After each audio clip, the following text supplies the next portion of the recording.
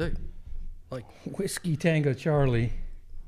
I walk in and I get a table.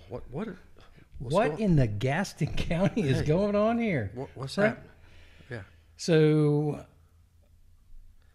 everyone has heard of craft bourbons, right?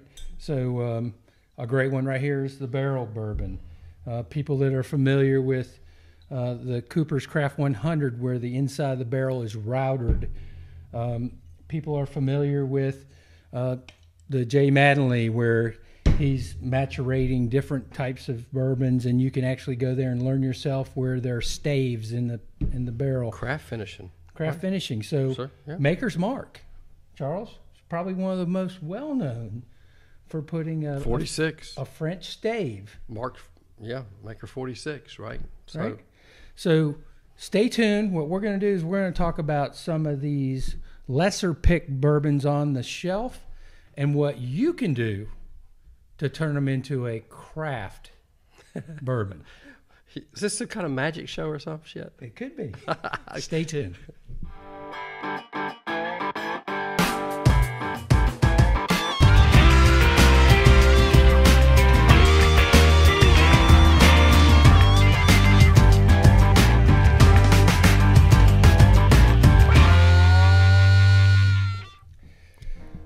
All right. Charles, we all have birthdays.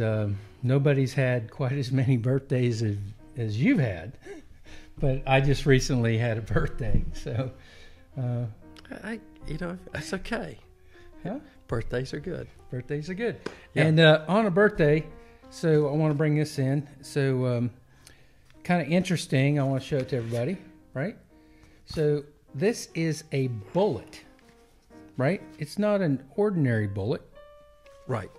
right? So it says, "Lucky you, you have found a cool new way to finish your whiskey."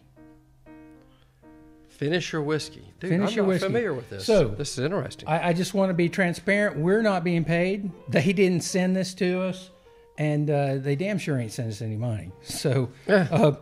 So really cool kind of label. And I want to open this thing up. somebody gave you a gift, is what you're saying. Well, they think I'm a bourbon guy. Imagine that, right? Oh. Okay.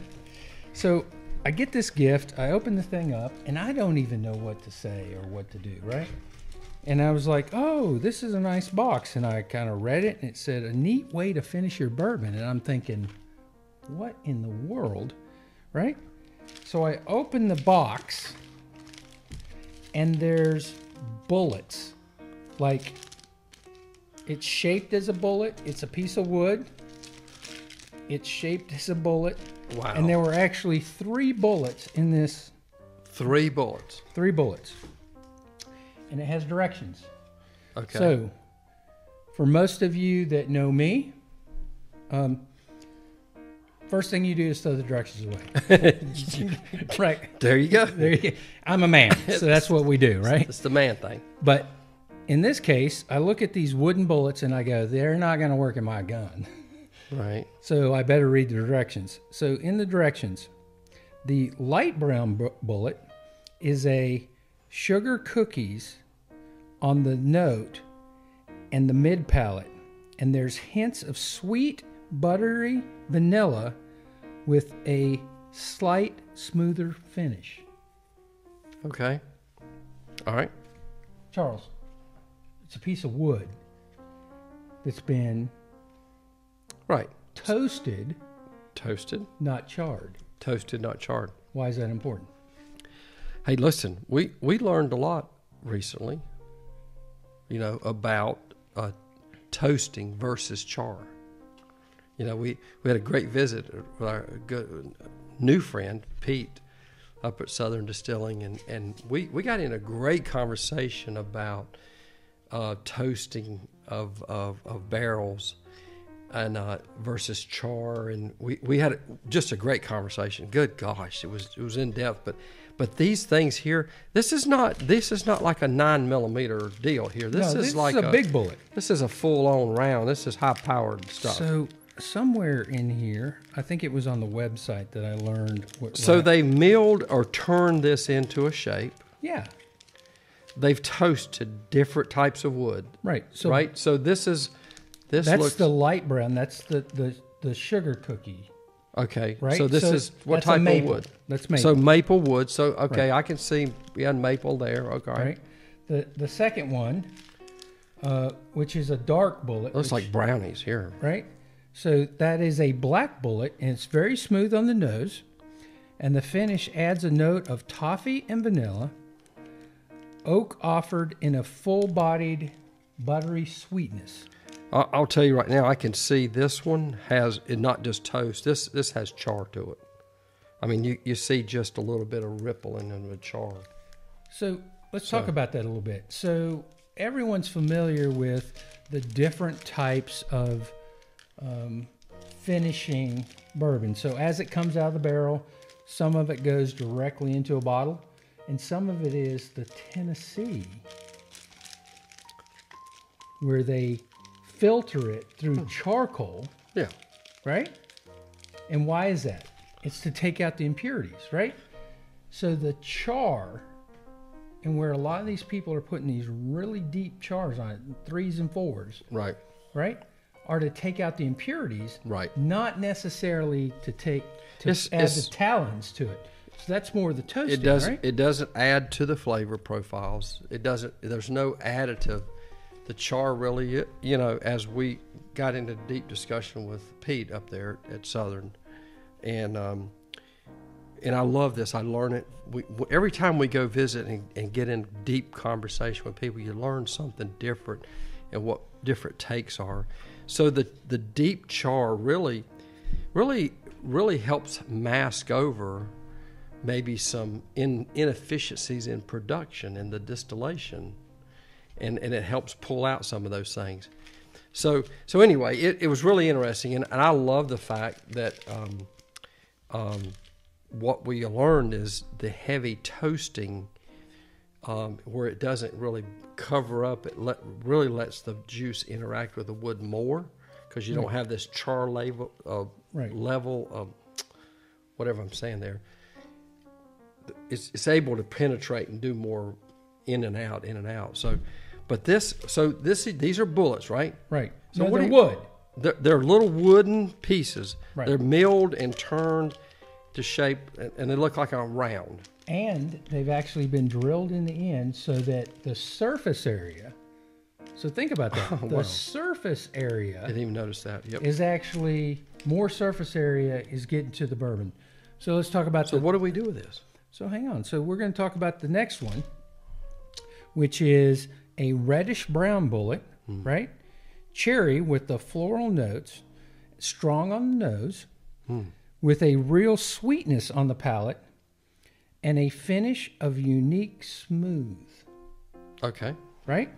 So 3 different types of wood, 3 different types of char that you can use with a benchmark, with a Kentucky Tavern, with just a out of the box ordinary $12 bottle of bourbon, right?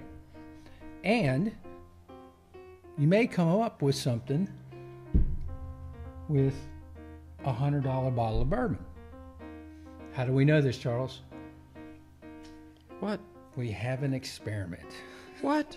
Yes. Look at you over here, So, Mr. taking a bottle, Tango.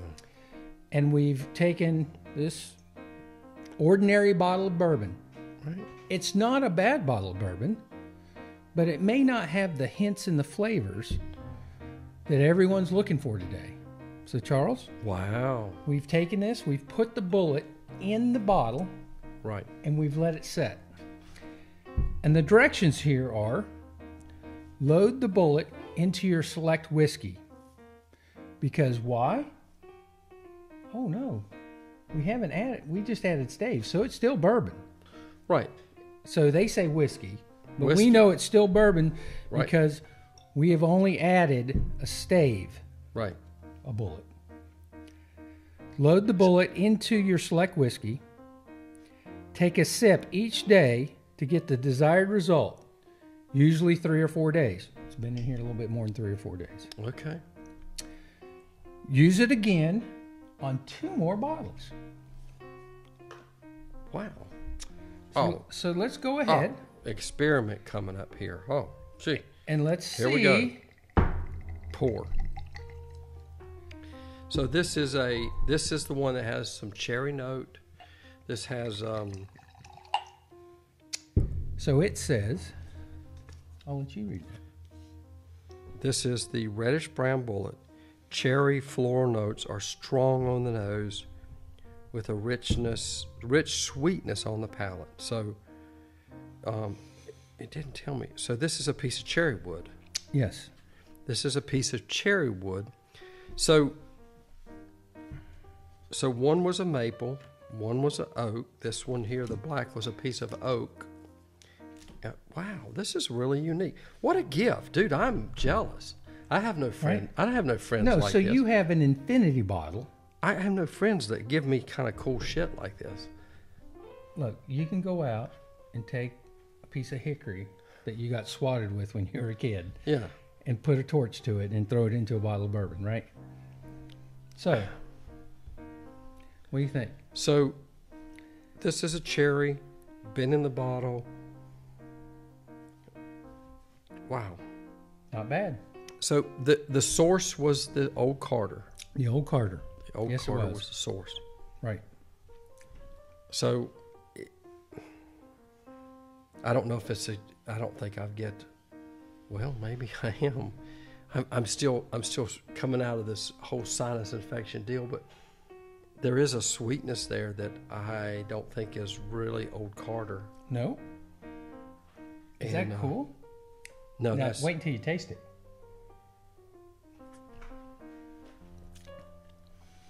We have now become Whiskey Tango Charlie are now craft bourbon finishers, and you got to witness it right here on YouTube.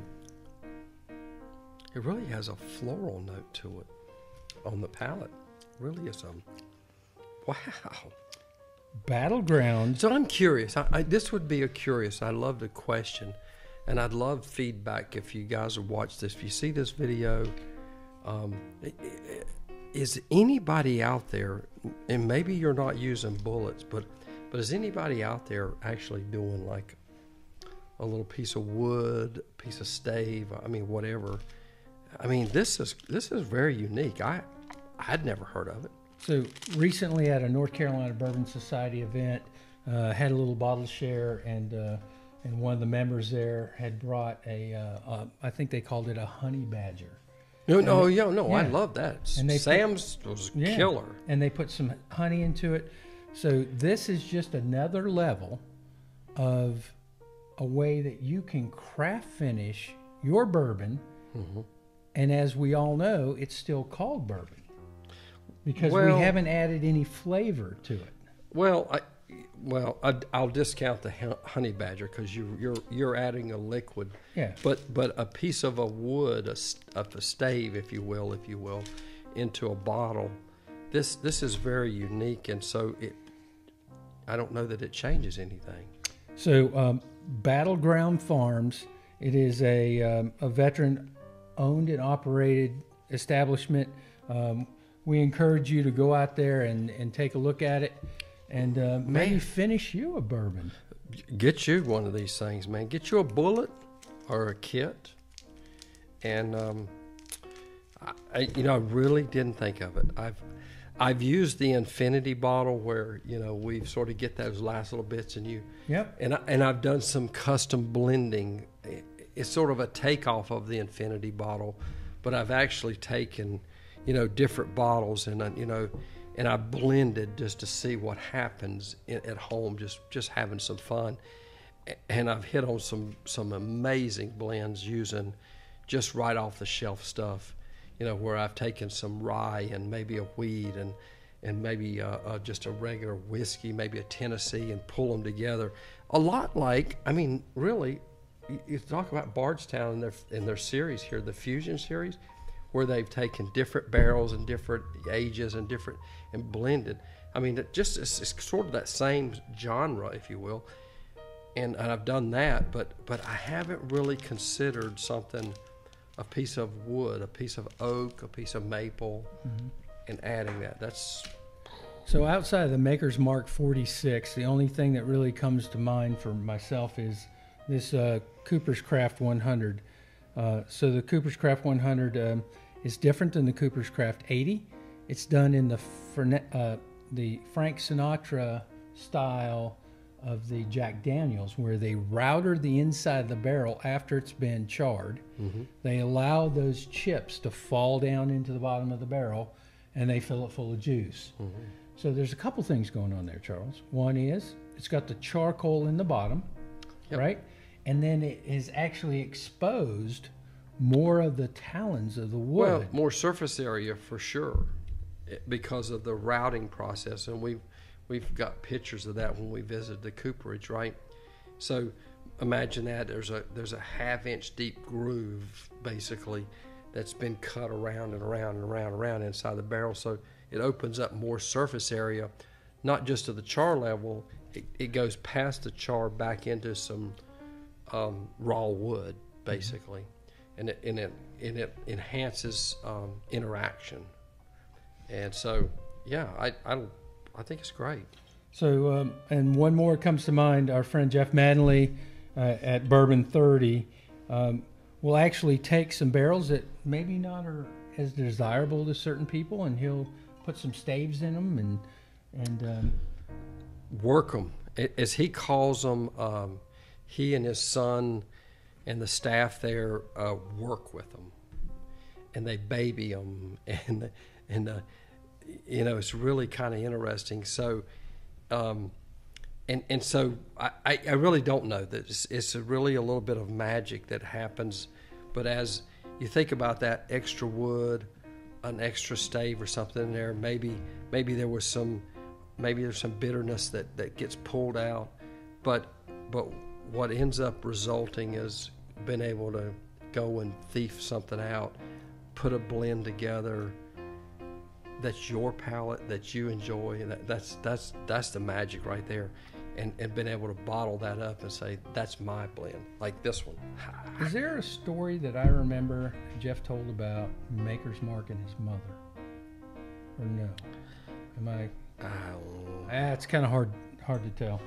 But, dude, I'd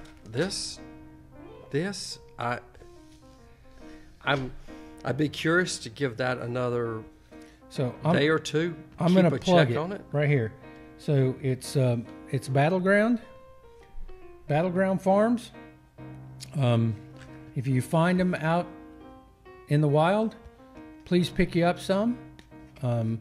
Whiskey Tango Charlie needs you to follow us on social media, Twitter, Facebook, YouTube, Instagram. Subscribe, man. Hell, we even have a Pinterest account, don't we? Pinterest. We got pictures. We put stuff everywhere. Right. We're all over. Right. And make sure to check out our Etsy stuff for merchandise. We're doing laser engraving, custom. You got groups and little clubs that want to get some glassware done. We do that stuff. Really expanding out into some the merch. The merch is really expanding pretty quick. So hey, you know what? Let's reach out to these guys and see if we can't get some of this stuff on our Etsy page. Hey, there we go. Awesome. Or on our webpage. Yeah. Whiskey Tango Charlie to the bourbon lifestyle. Hey, man, cheers. Cheers.